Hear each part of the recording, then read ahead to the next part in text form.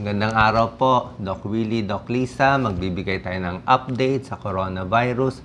Ang dami kasi nagtatanong ano pwede nila gawin, ano hindi pwede gawin, pwede pa pumunta sa ospital, sa mga may nararamdaman, anong gagawin. So, explain natin kung anong dapat nyong gawin, ngayon nag-iingat tayo.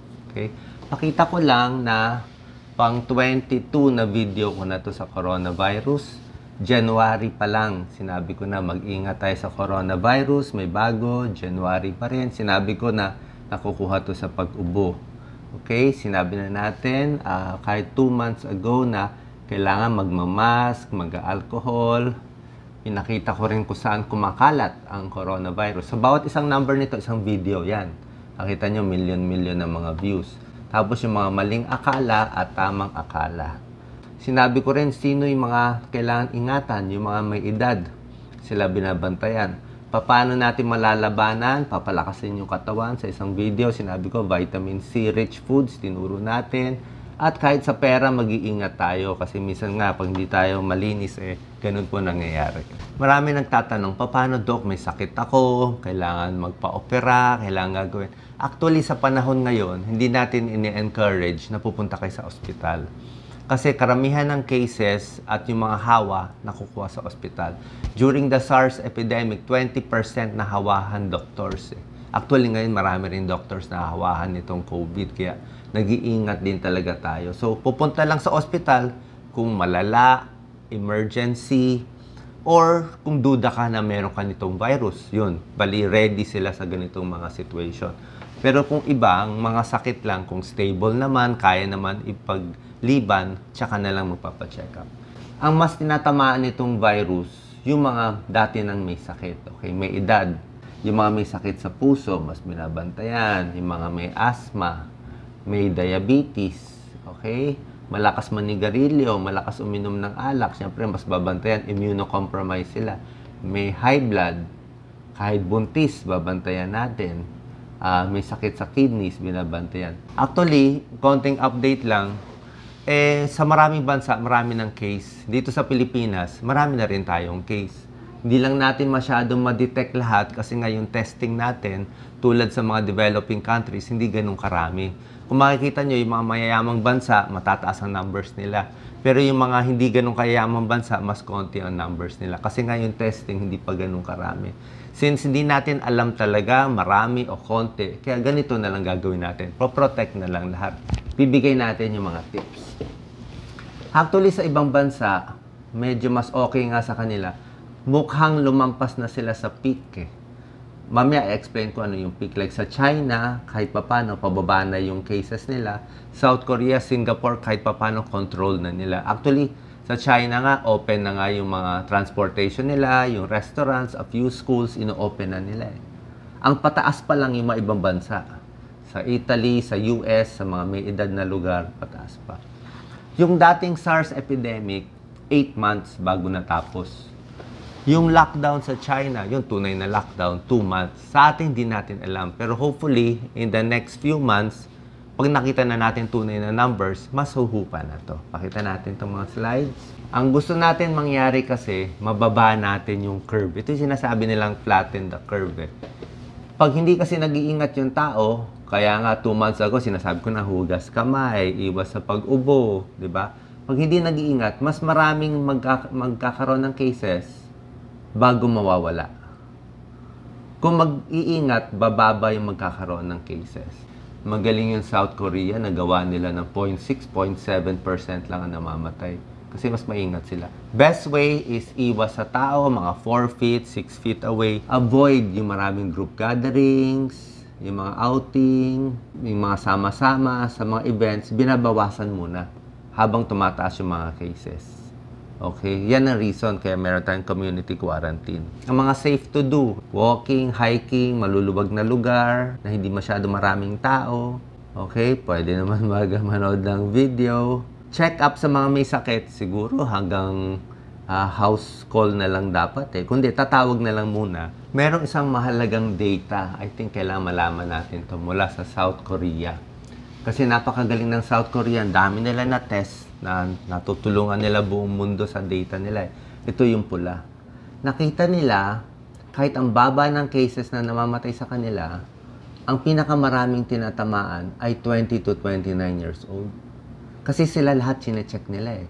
May sintomas, walang sintomas. So, sa dami ng 20 to 29, pero hindi nagkakasakit. Hindi nagkakasakit yung 20 to 29, kayang-kaya yung COVID.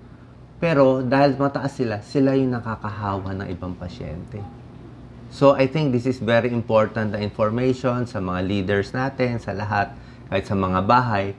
Yung mga bata, siguro mas gumagala, mas umiikot, hindi nila alam may sakit sila. Sila ang nakakapasa ng sakit kay nanay, kay tatay, kay lolo, kay lola, kaya mas namamatay yung mga elderly. Okay? Ito, Italy data, mas mataas sa elderly kasi nga, ang chinecheck lang mga elderly eh. Hindi naman gano'n chinecheck yung mga mas bata. Kahit sa Pilipinas, data natin more sa may edad, paano hindi naman chinecheck yung mga mas bata. So, pag mag-iingat lang, iwas-iwas muna sa tao, makikita nyo, mas bababa yung curve. Mas konti magkakasakit, mas konti mahahawa, mas mabilis matapos yung epidemic. Self-quarantine, ito, sa may ubo, sa may lagnat. Pag may lagnat, may ubo, hindi naman sigurado COVID agad eh. Depende naman yun, di ba? Lalo na kung wala ka namang contact. Kung ano man yun, di ingatan na lang. Okay? Kasi hindi naman natin mapapatest lahat. So, sa bahay lang, iwas muna sa public area, mass transit, isolate mo muna sarili mo. Okay, tawag lang sa doktor. O, tawag text, wag na muna bibisita. Hugas ng kamay, magsuot ng face mask para hindi ka makahawa, at iwas sa pag-ubo-ubo. Okay? Pag walang alcohol, sabon at tubig pwede na. Okay? Hindi man kailangan mag-hoard ng alcohol eh. Mga bawal, wag muna pumunta sa mga matataong lugar. Kahit sa mga pets, konting iwas-iwas. Kahit hindi proven, wala namang masama umiwas. Ang mortality rate, pinapakita ko na to lagi sa COVID. Nakita nyo, below 40 years old, ang baba na mortality rate, 0.2%. Kaya hindi nila naramdaman may sakit sila eh. 40 to 49, mababa pa rin, 0.4. Mag-iingat tayo, 50 and above, yan, tumataas na. Lalo na pag 70 to 80, mataas yung mortality from COVID. Sila ang mas dapat iingatan.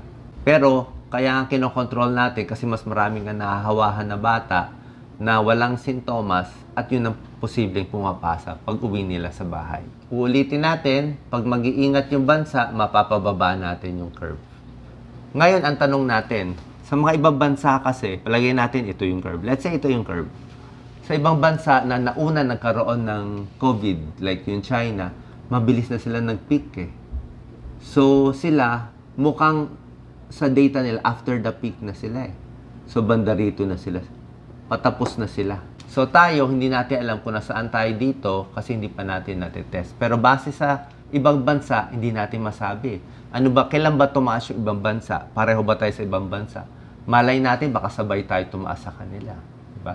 So, kung nasaan man dito, iingat pa rin tayo. Kumpara sa ibang mga sakit, yung sinasabi natin, Ebola, ito talagang mataas yung mortality, 40%. Ito yung kinakatakot na Spanish flu, 50 million na matay, pero 10%. Tapos, dito sa coronavirus, depende sa bansa.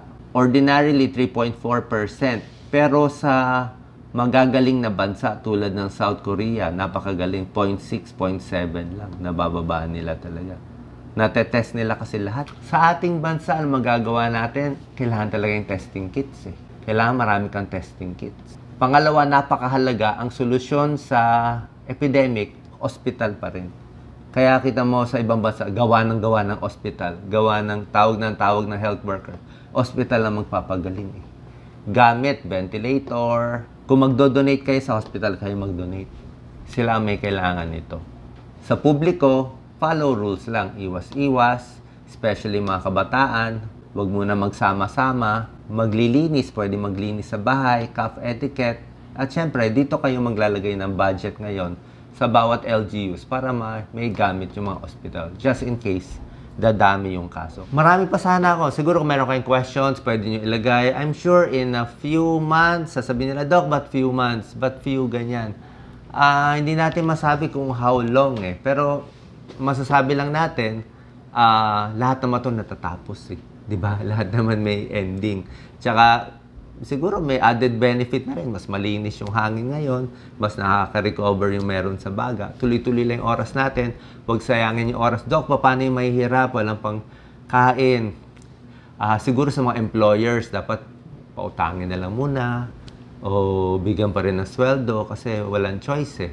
'Di ba? Walang choice eh. Konting tipid, konting sikip ng pantalon eh. So, hopefully, matatapos na to very soon. So, salamat po. Sana po paki-share tong video para makalinaw. At kung meron kayong tanong, pwede nyo ilagay sa tanong at ayusin natin sa susunod na videos. Marami rin kami mga videos sa mga tips sa inyo since hindi kayo makakapa-check up sa doktor eh. Marami tayong video sa bawat isang sakit at very useful nga ngayon yung mga lumang videos natin. At sana po nakatulong to sa inyo. God bless.